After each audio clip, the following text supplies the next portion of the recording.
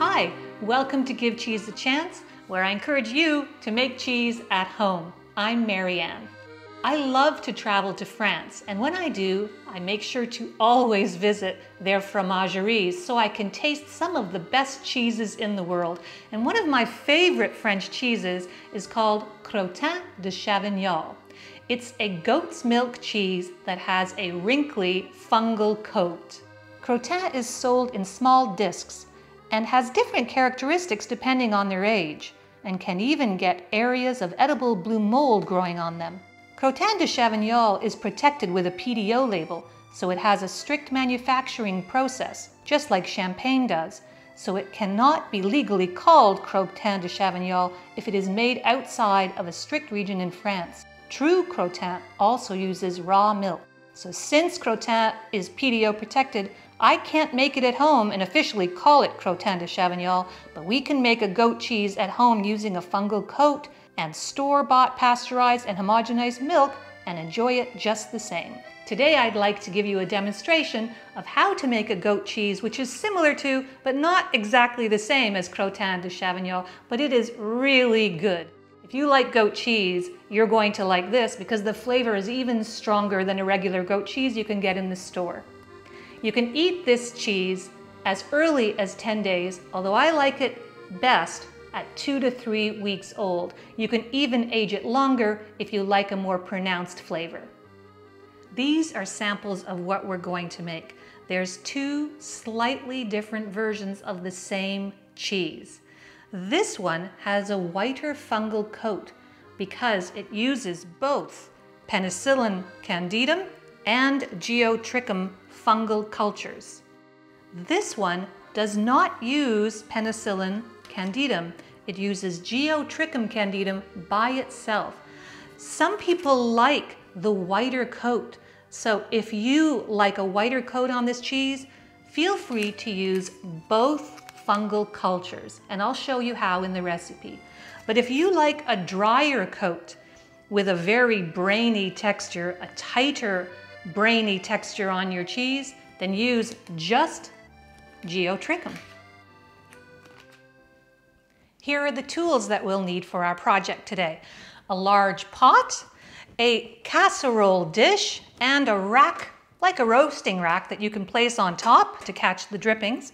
You'll need some molds for our cheese. These are specifically designed for Crottin, but these are great Crottin molds. We'll need 4 of them. If you don't have Crottin molds, you might have to look around your kitchen and be a little creative. For example, when I made a camembert once, I used a cookie tin like this. This is it exactly. And I punched holes in the bottom. So you might have to look around your kitchen if you don't have access to Crottin molds. You're also going to need a colander and a piece of fabric. Now, butter muslin is the fabric of choice for cheese making projects, but if you don't have butter muslin, you can use a pillowcase that you dedicate to your cheese making projects. And I'll show you how I use this pillowcase in our project today. You're also going to need a large ladle, a spoon, and some very small measuring spoons. These go as small as 1/64 of a teaspoon. And if you don't already have a set of small measuring spoons like this, I suggest you purchase some because they come in very handy when you're making cheeses. You'll also need a thermometer to take the temperature of your milk. You're going to be needing a blanket, and you'll see why. And you're going to need a ripening box. Now, if you haven't already seen my video on affinage, then I suggest you go there. A ripening box is a plastic bucket that should have a tray to keep the cheeses off the bottom of the bucket, as well as another layer on top. You can either use a bamboo sushi mat or a piece of plastic matting. And the last thing I want to talk to you about are pH strips, which are totally optional for this project. Sometimes when cheese making projects don't work, it's often because the pH is off. So I'm going to show you how we can use pH to make sure that our cheese is progressing correctly in this video. And here are the ingredients we'll be using for this project. First, you'll need 1 gallon or 4 liters of goat's milk. This is a whole goat's milk which has been pasteurized. I got it from my local grocery store. You're going to need some salt. You can either use kosher salt or a specialty cheese salt. You're going to need a source of non-chlorinated water. So if you don't have non-chlorinated water, just put some water from the tap into a bowl the night before, and by morning, all the chlorine will have dissipated and you'll have non-chlorinated water ready to go. You're going to need some liquid rennet. I'm using double strength rennet, so always follow the instructions on your rennet to see how much you should use for the recipe.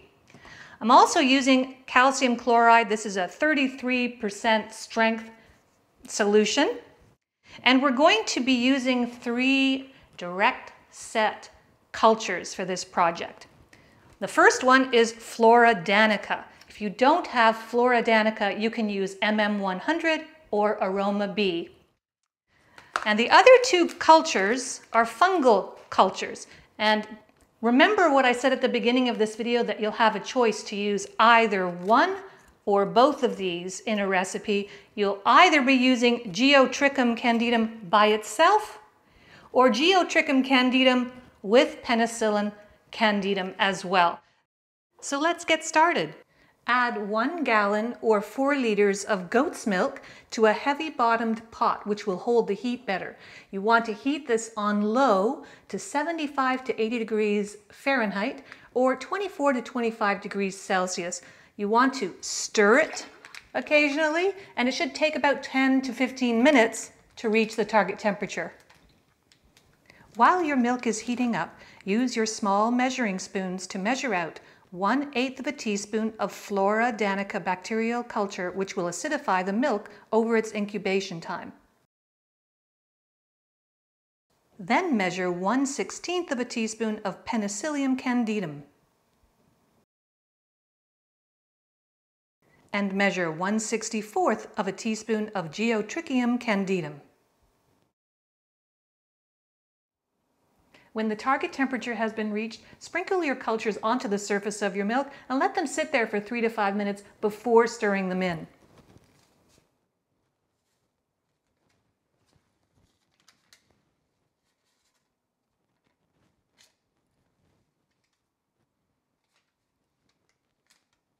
And when the 3 to 5 minutes are over, stir the milk for 1 whole minute using a metal spoon, making sure you get the milk at the bottom of the pot to mix with the milk at the top as well.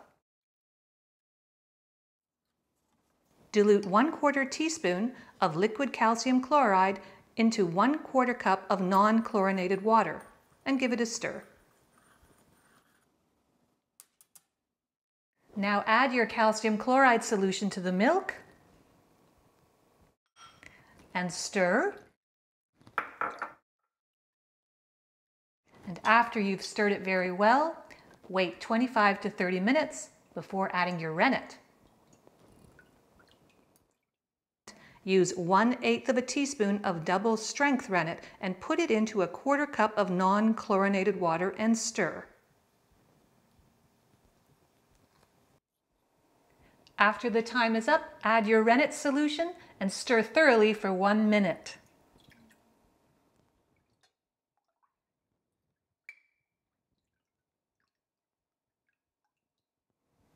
Now cover the pot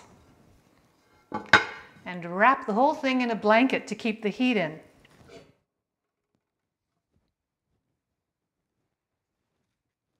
Now let this incubate for 24 hours. I like to keep my incubating milk out of the way, so I store it in an oven, which seems to hold the temperature better. Just make sure if you're going to do that, to put a sign on the oven so no one accidentally turns it on. It's been 24 hours, so let's take a look inside the pot.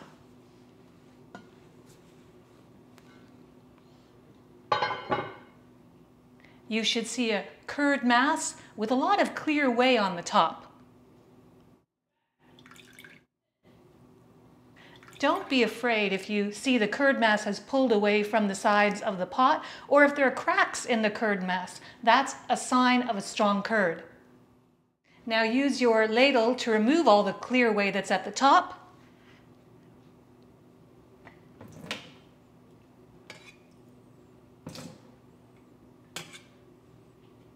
The next step is totally optional. It's a bit sciencey, but if you happen to have pH strips, which I do, take some of the clear whey, there's always some left in the pan, and pour it onto a pH strip. Sometimes when a cheese doesn't work, it usually means that the pH is off. So in this case, you want the pH to be between 4.4 and 4.6. So let's see what we have. This looks like 4.5, which is perfect. If you find the pH is greater than 4.6, just put the lid back on, wrap it up, and let it incubate a little bit longer. Try again in another hour or so. Now, before we fill our crottin molds, we want to pre-drain it. I have already sterilized an old pillowcase which I use for my cheese making projects. I've boiled it in water for 15 minutes and I let it cool, and I've placed it over a colander. So put this into a sink and use your ladle to pick up the curd and fill the bag. That is a nice curd, nice and thick. It has set very well. Once all the curd has been added to your strainer, let it drain for 2 to 4 hours. It's even better to hang the curd from your sink faucet, if you have one like this, to allow for the best drainage. While you're waiting for the curds to drip, sterilize 4 crottin molds and a ladle by boiling them for 15 minutes and then letting them cool. So these curds have been draining now for about 4 hours, and it's time to transfer the contents into my crottin molds.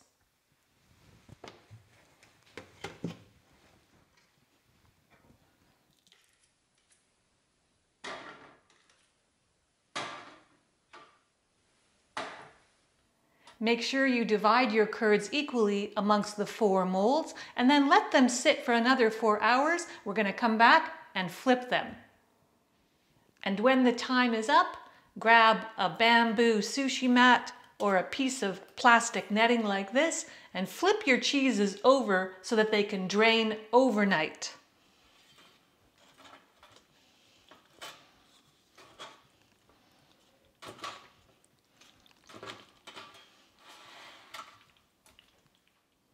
It's now the next morning and we're going to flip each one of our cheeses.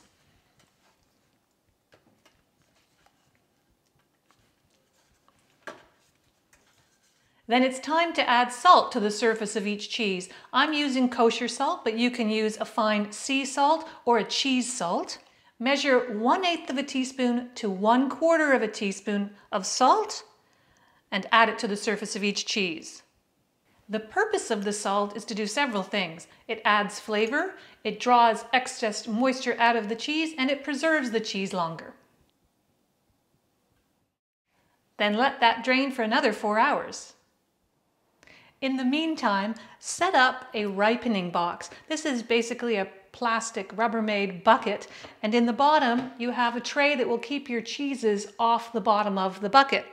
And on top of that, put a bamboo sushi mat. Now when the time has come, I want you to turn each cheese directly over into the bucket. The cheeses will fall to the bottom, and we're going to unmold them.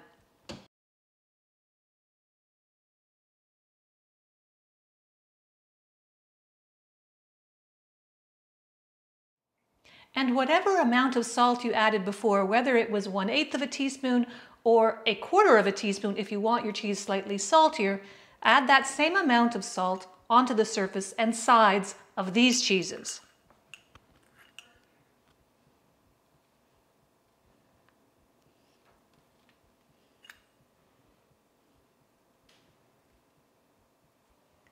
Then take the lid of your bucket and place it on top, slightly ajar. We want a little bit of airflow. It's very important to wipe out any moisture that has accumulated at the bottom of this bucket over the next 2 days. Then take this and put it in a cool area of your house, anywhere from 10 degrees Celsius to 15 degrees Celsius. My cold room in the basement is right now at about 13, so that's a perfect temperature.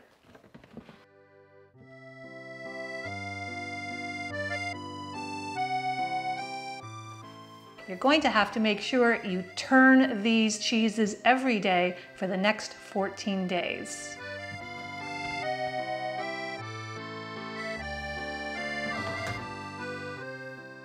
Here is the version of this goat cheese with both Geotrichum candidum and Penicillium candidum as it ages.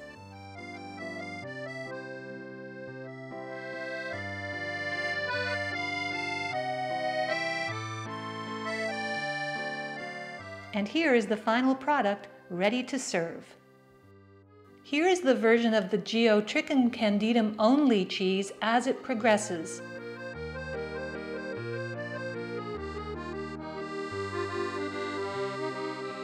And here is the final product ready to serve. After these cheeses are totally covered in mold, you can put them in a smaller container and keep them in your regular refrigerator at 4 degrees Celsius. It's been 3 weeks now since I made these cheeses, and I am going to enjoy the fruits of my labor. This is the version of the cheese with both the fungal cultures, the Penicillium candidum and the Geotrichum together. And this is the version of the cheese just with the Geotrichum. So I'm going to do a little bit of a taste test.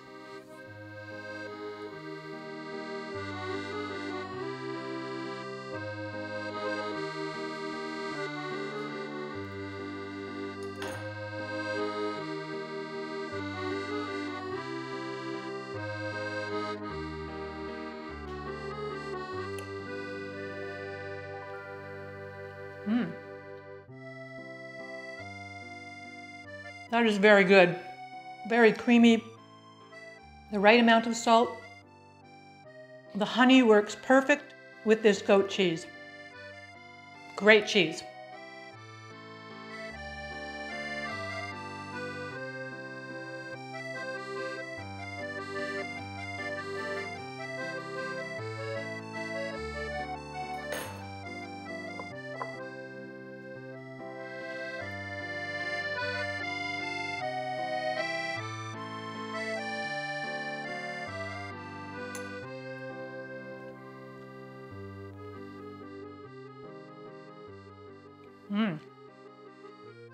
That cheese is great.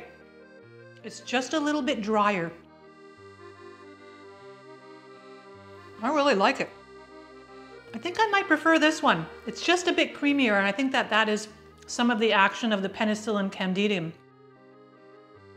But both of these are great cheeses. I would recommend them to anyone who likes goat cheese. Now, if you're expecting this to be like a goat cheese you can buy at the grocery store like a Chev, it's not the same. This has a much stronger goat flavor than a regular Chev. And if you're wondering about the rind is totally edible. Just like when you're eating a camembert, you eat the rind as well, and it's part of the experience and it lends a lot of flavor. Wow, that was a tasty treat. I really hope you've enjoyed this video about a goat cheese that is inspired by the Crottin de Chavignol that I had in Paris. Please like this video, subscribe to this channel, and leave a comment below. I'd really appreciate hearing from you. Until the next time you join me on Give Cheese a Chance, I'm Marianne. Take care.